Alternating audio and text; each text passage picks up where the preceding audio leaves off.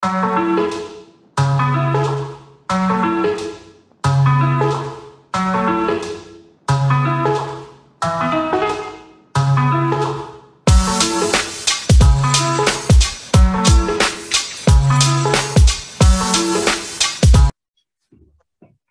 welcome to, another episode of the Talking Balls podcast. The snooker podcast comes with you, out to you every Wednesday. I'm Michael Wright, your host, Righto74 on Twitter, and I'll let my co-host say hi as well.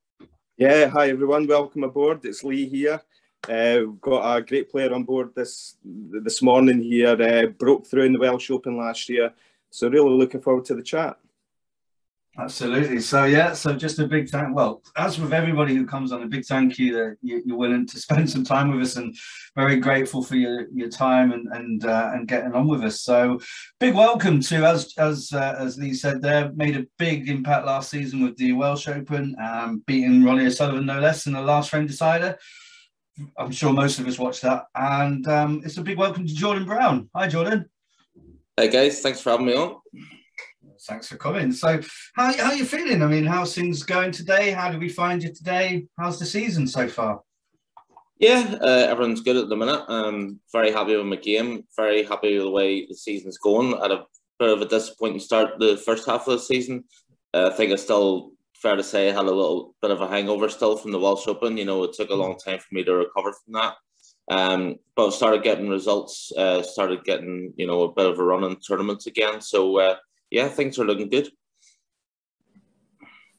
Stuff. So, and how's you say about? We'll go into the Welsh Open a bit more, but you say almost a hangover from it and getting over it in a way. Do you want to just say a little bit more? Is that about the the media interest and the kind of just generally the focus on what you achieved? I think the word I'll use is expectation. Right. Expectation from the public, but mainly expectation on myself.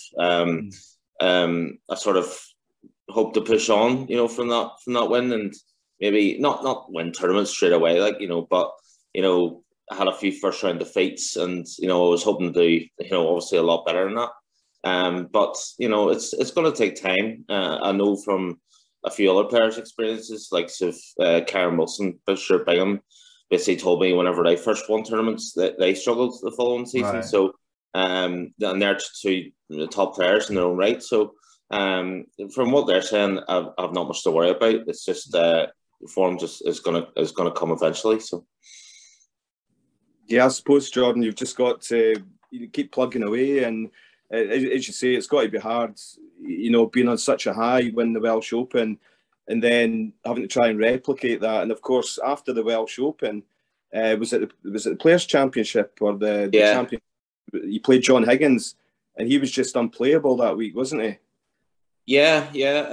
Basically, what happened was I won it on the Sunday night and had to travel to Milton Keynes the following Monday morning. Literally no time to sort of prepare for anything really. All I had was a lot of Zoom calls, a lot of ITV interviews, local newspapers, you name it. They were all after me. It was just overwhelming, and it was something that I wasn't prepared for, and never really knew what to expect. So it was all out there, and basically didn't give myself a chance to breathe. And then little did I know what was coming. I had annihilation from John Higgins. That made me feel a little bit better that he carried on that form for the rest of the week. But yeah, I got what I deserved. It was just still on cloud nine, to be honest, in the Welsh. And it was funny, whenever John shook my hand after a match, he just says, "Listen, I know what you're going through. Just go home for a few days and have a beer with your family and friends." And I thought that was a touch of class from John. So yeah, he comes across as a really classy guy. But as you say, he just kept that form going. I think he restricted Selby to 7 points, you know, in their match, which is really incredible and unthinkable. Yeah, I know. I mean, I think I managed the 150 break. I should have a sixth frame. I missed an easy pink to go 5-1. But then whenever I heard that Selby only scored 7 points, I said, well, I scored a few more points than Selby. So that made me feel a little bit better. So that's a win. Yeah, definitely. So I guess you're finding that from what you said, you're already talking about, you know, some of the pros saying, yeah, I've been there. It gets, you know, it gets a little easier, but it's tough at the start. It feels like there's a warmth around it. There's players on the tour who, you know, can see where you're at and want you to do well, even though you're competitors. Yeah, absolutely. You get that vibe from most of the players. None other than the following day, when I was in Milton Keynes, everybody was getting ready for the Players' Championship, and I walked into the breakfast room, and then it was almost like a standing ovation, and we were just in for breakfast, you know, and everybody coming up and congratulating me, and you know, I think even my fellow competitors recognised, you know, the significance of what I achieved. So yeah, it was nice, you know, and I'm no different. I'm always the same to every other player, you know, whoever does well. You know, it's you just do nothing but congratulate them, because at the end of the day, we're all here to win. But you know, off the table, there's a good vibe amongst the players. Yeah, I mean, you can't underplay this, really, can you? I mean, if I'm reading this right, I think you were the lowest ranked player to win a ranking tournament since 1983. I'm pretty sure I read. 2001 was, yeah. Yeah, which is something else, isn't it? And one of only, what is it now? One of 4 players from Northern Ireland now who have won a ranking event: Alex Higgins, Dennis Taylor, Mark Allen. It's nice to join that list, isn't it? Yeah, well, Alex and Dennis, I mean, they're local heroes of ours. You know, I watched these guys, you know, growing up, and I still watch the old YouTube videos of, you know, Alex back in his heyday, and even Dennis. You know, they were heroes of mine growing up, and very proud of where I come from. And obviously, Mark is doing so well now. You know, we're the only 2 pros from Northern Ireland. And he's the standard bearer for all like young amateurs coming through in this country as well. So yeah, to being amongst that field is a great achievement for me. You're talking about like say Dennis Taylor and Alex Higgins being a big inspiration for you, Jordan, back in the day. Is that what got you into snooker, is watching those guys play? Well, I'm a big follower of the history of the game. You know, ever since a young age, I was just fascinated by it. And obviously, you got those 2, and I just saw Stephen Hendry winning all those titles, lifting all the trophies. I used to actually be shocked if he ever lost a match. And yeah, I just looked up to those guys, and you know, I do admire somebody like Stephen, who was just a winning machine. So that I knew instantly from a young age exactly what I wanted to do. So yeah, they were huge inspiration. So that's what really kicked it off for me. Have you taken anything from them? I mean, I'm sure you're your own man in terms of how you play and how you line yourself up, but have you taken much out of watching some of these guys in terms of learning about their mental approach or, you know, their resilience? Have you taken, I guess the short question to a long ramble for me is, have you taken stuff from the people you've watched? Yeah, I think, yeah, you do still, I'm still learning from the guys that are, you know, who are regularly winning on TV, the Trumps, the Ronnies, the Robertsons. You just to watch about how they go about their business and see what they're doing differently to you. Yeah, it's an incredible mindset. You know, some of the players that are on tour, because the standard's so good nowadays. But yeah, from the players from years ago, yes, I was learning how to break ball, just the basics. You know, and cue action, and you know, basically just copying most things that they were doing. So yeah, I think that's all part and parcel of, you know, the player that I am today. And of course, you're a big friends with Mark Allen, and Mark must have had a big say, you know, in your development in the game. Yeah, hugely.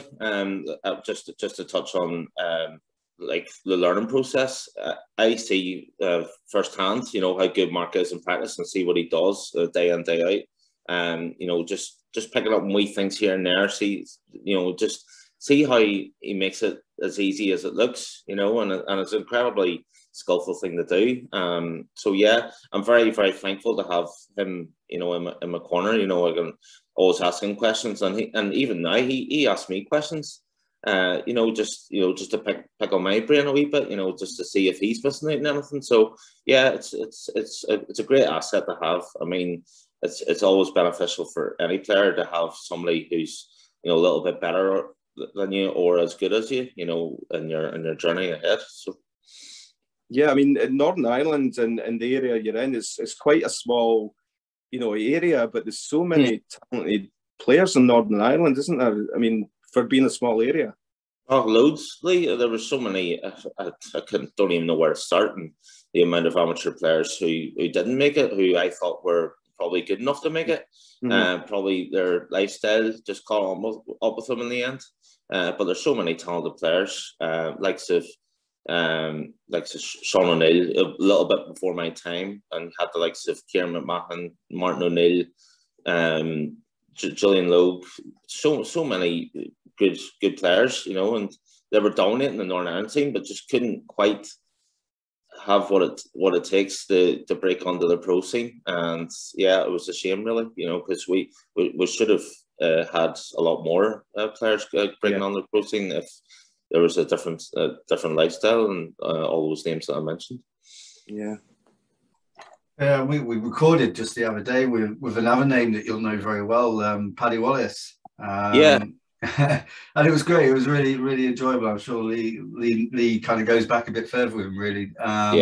But yeah, again, just what it was impressive, his achievements. But then you kind of, you look back to that time, and both him and Billy Snadden said similar things around the thought that if they were playing these days with the amount of tournaments you've got, they think they might have won a bit more. It was in their day, there wasn't so much they could go at, but they can see how competitive it is, but also the availability of tournaments now. It's kind of one after the other, really, isn't it?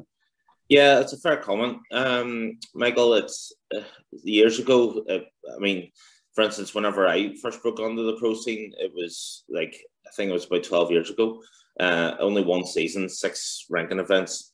It wasn't great, to be honest. It was basically I was basically a part-time. I couldn't even call myself a professional player because there was very little money in the game.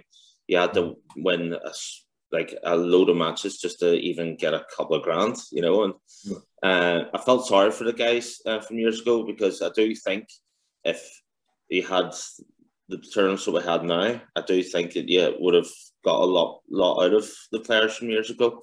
I definitely do believe that.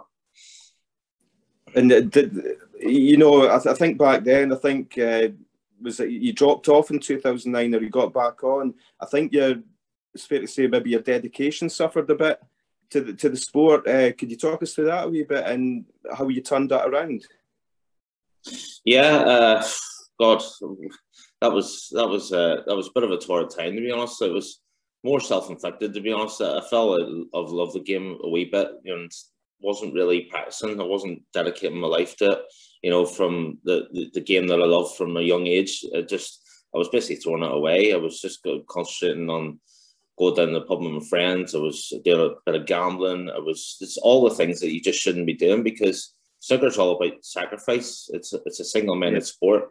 But I quickly realised that what I was doing obviously wasn't helping me. So came a point about 5-6 years ago where I just said to myself, right, I'm in my late 20s now. Just, I've got one last chance. Just give it one last proper go. And yeah, I was working on a full-time job, and apart from that, I was always down at the practice table, just putting the hours in, and just to see where it took me, really. And it was an amazing turnaround from then. I started winning a few ranking tournaments back home and started getting my confidence up and starting believing, right, I can turn professional again. And ultimately that happened a few years ago. So.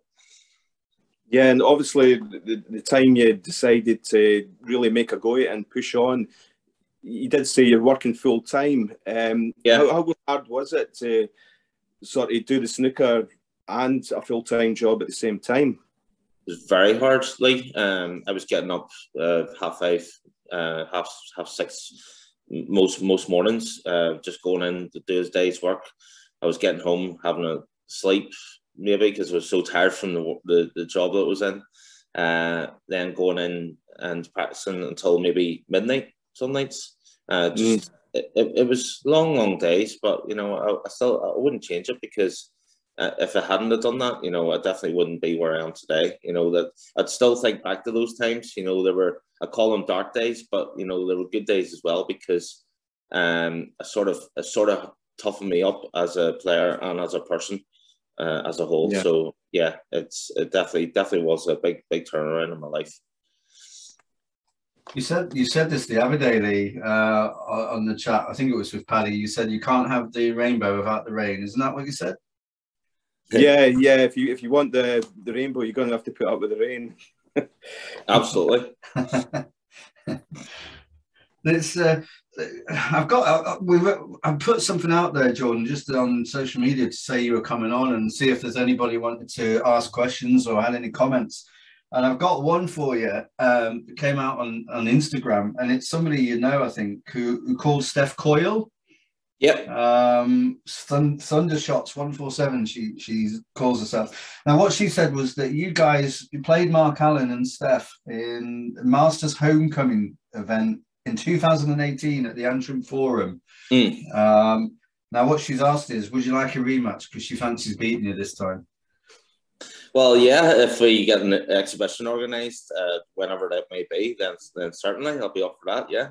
So, so that was an exhibition show then, that's what she's talking about? Yeah, I think I actually remember it. It was the Antrim, it was in the Antrim Forum, and it was Mark's homecoming. It was just after he won the Masters, and I think he put up an exhibition just for the Antrim, people who have supported him over the years.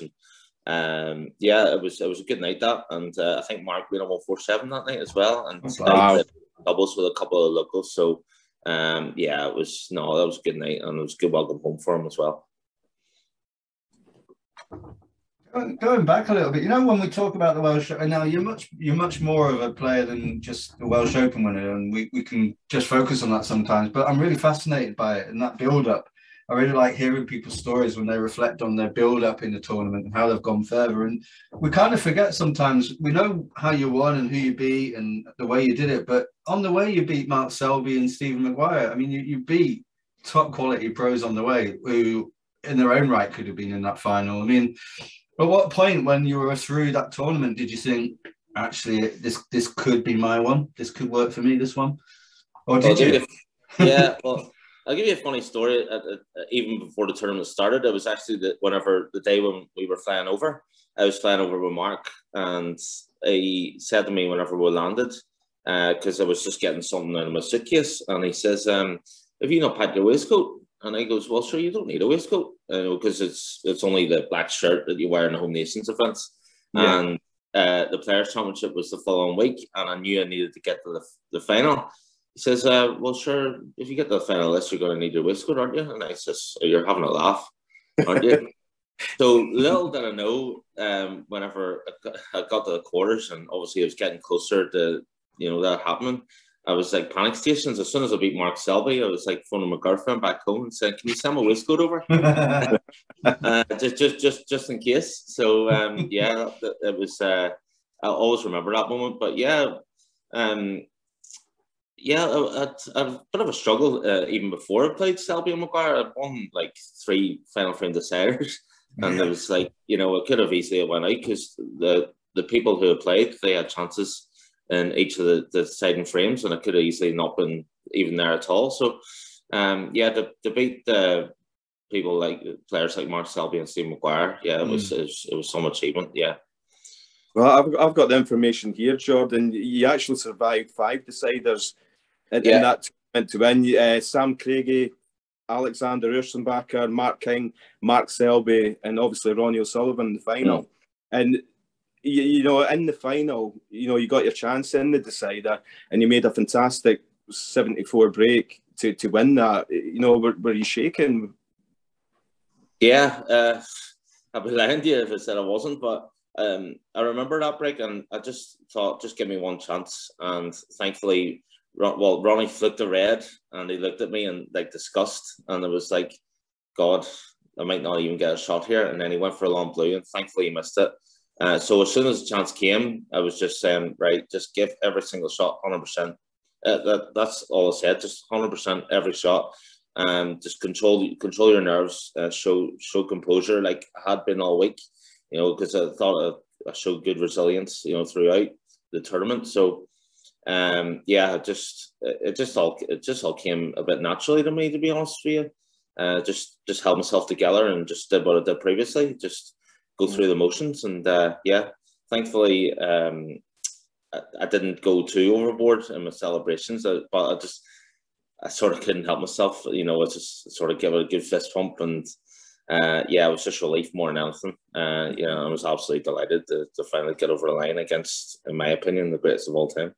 Yeah, and Ronnie's, you know, he's kind of renowned for being a bit funny about things at times, but he's always been gracious in defeat, as far as I've been able to see.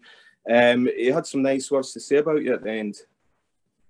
Yeah, and to be honest with you, don't get that too often from Ronnie. He's usually the first one that wants to leave the building, you know, and he actually stayed until I lifted the trophy, and you don't usually see that from Ronnie. But you can tell what he said in his speech at the end. You know, he meant it, and I think he was genuinely happy for me. I think he was even more happier for me than he would have been if he had won the title. I think he would have been absolutely devastated if I hadn't won. So, yeah, it was a good feeling. And then he came up to me during the week in the Players' Championship and just congratulated me again. We had a chat, and we became good friends now. So yeah, that's nice to sort of have a good friendship with someone like that. Yeah, fantastic. And I know you were busy. You know, you're heading off to a tournament the following morning, and there was a lot of restrictions in place. You never got a chance to celebrate your win, but I take it that came eventually. Yes, that was my only regret after winning the tournament. You sort of, it was like, well, I was holding the trophy up and I didn't know what to do. There was no crowds, no anything. So it was, all I could do was just like, you know, hold it in front of the cameraman and the World Snooker Tour staff.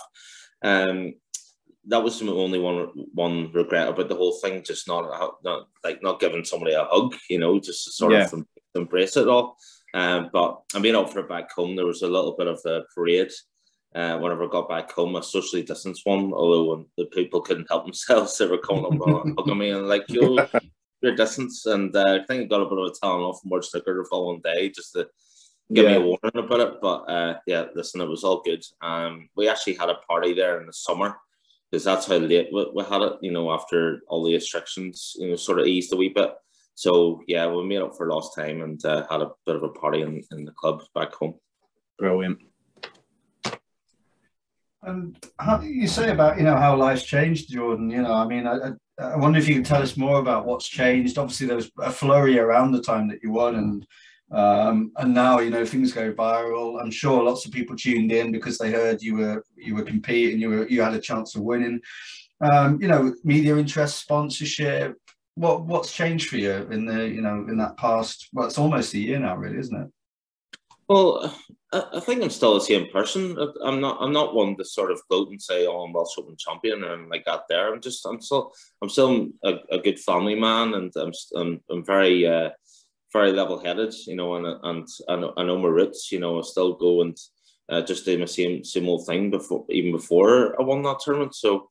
Yeah, it's obviously the money helped. You know, I managed to buy a house and buy a nice car, and so yeah, it's just the simple things in life that just keep me happy. You know, and very very grounded that way.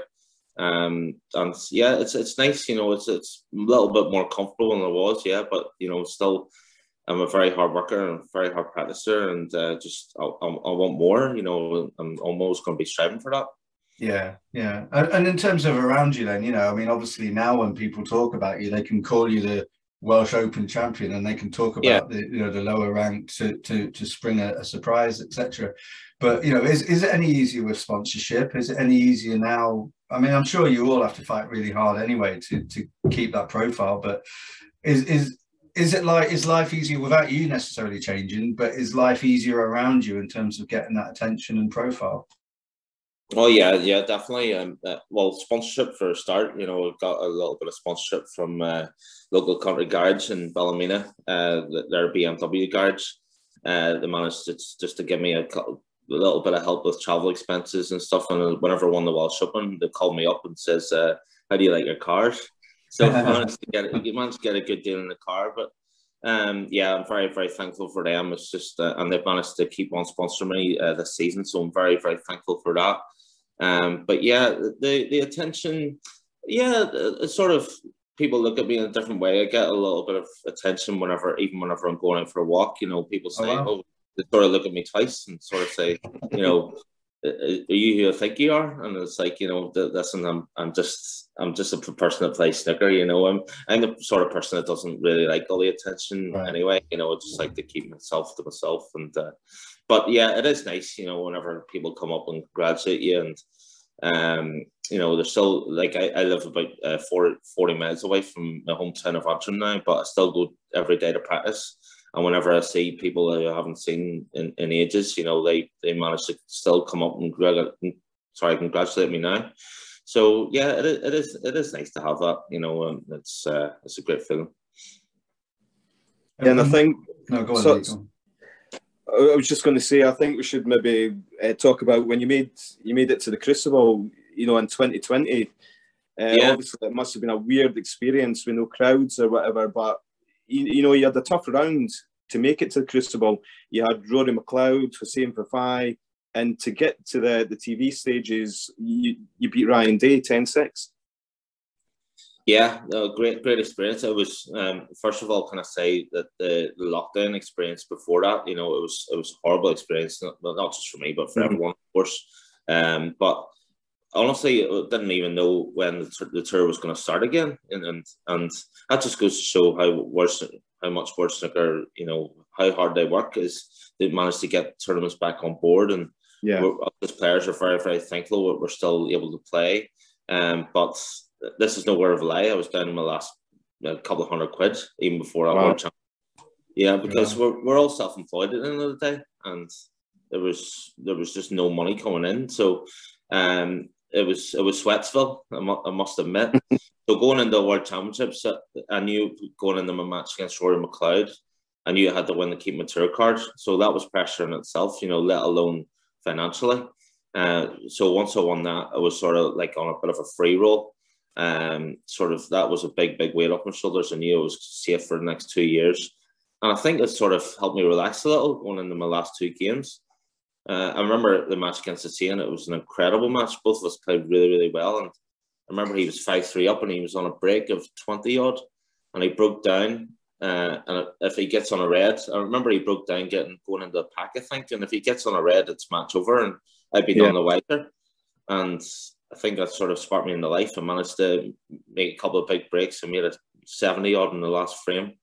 And then going in against Ryan Day, I had absolutely nothing to lose, you know, but it's every person's dream, isn't it, to play at the holy grail of our sport, to play at the Crucible. I knew what was at stake. I was fully aware of it. But again, I was so calm throughout the match. And just because the weight of, you know, keeping my tour cards, you know, that was just, you know, all I wanted to do going into that week. But yeah, whenever I actually was 60-odd behind in the last frame against Ryan, I managed to clear with a couple of 30 breaks. I managed to win on the black, and it was just because he was starting to come back at me. If it went 9-7, 9-8, it would have been a bit of a twitch fest. But to finally get over the line was something else, and it was just a dream come true to finally reach the pinnacle of our sport. Yeah, and of course that game against Ryan, you were 6-all at a point, so it was a really close game, and you took the last 4 frames. But then, obviously, in the TV stages, you had Mark Selby, and obviously a really tough game against Mark. I don't know, would he be defending champion at that time? Was he? I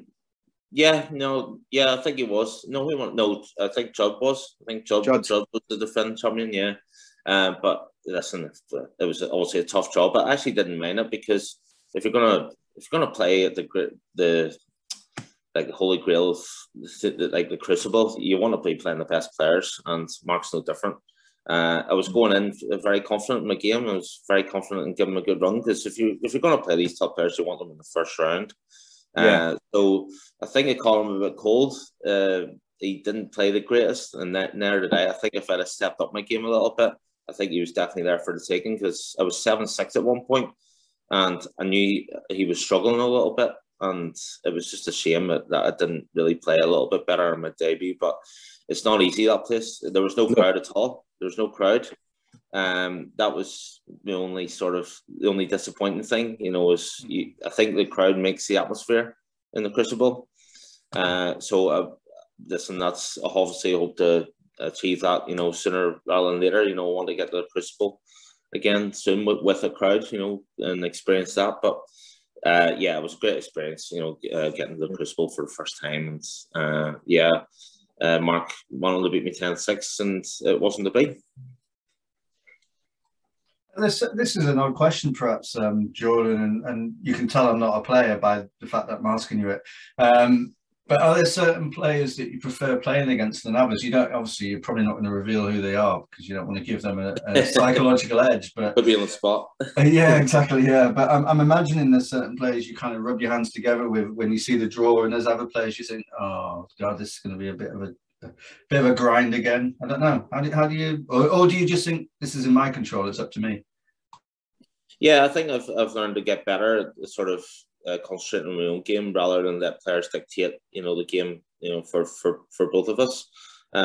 Listen, we all want to play the quicker players, you want to play the ones who get on with it and score, like Ronnie and Jack Wazowski. You want to be playing the faster ones, but I think you sort of learned that you have to adapt to any sort of match and be prepared for anything that's going to happen, because they can all score, they can all play.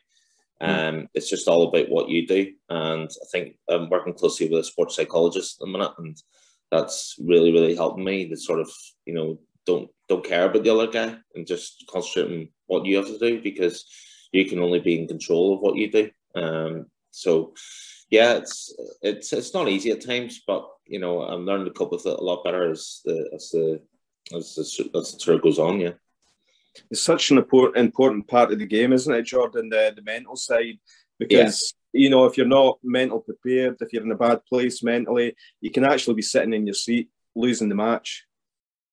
Yeah, you're defeating yourself. You just sort of it can be quite daunting at times. Sitting in your seat, and you sort of have to stew on a miss, and you have to watch them make a big break. But all you can do, like I would tell any young junior, all you can do is just concentrate on the next ball and the next frame. That's all you can do. It's just, just get the bad shot out of your mind and just concentrate on because you can do nothing about the past. It's only the future that matters, and you quickly have to do something about it. If you've lost maybe a couple of frames in the chart, you still have to go out there and do the business.